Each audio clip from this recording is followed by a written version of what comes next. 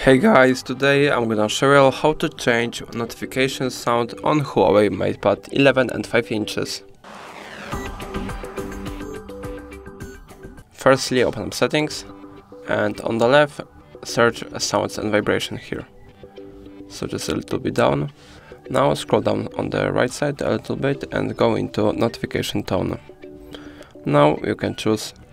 Oh, I'm sorry, it's a bit too loud. Yeah, so go back here and you can choose which one you would like to have set it as your notification tone. So that's all. If I helped you, please leave a like and subscribe, and if you have any more questions, write them in the comments.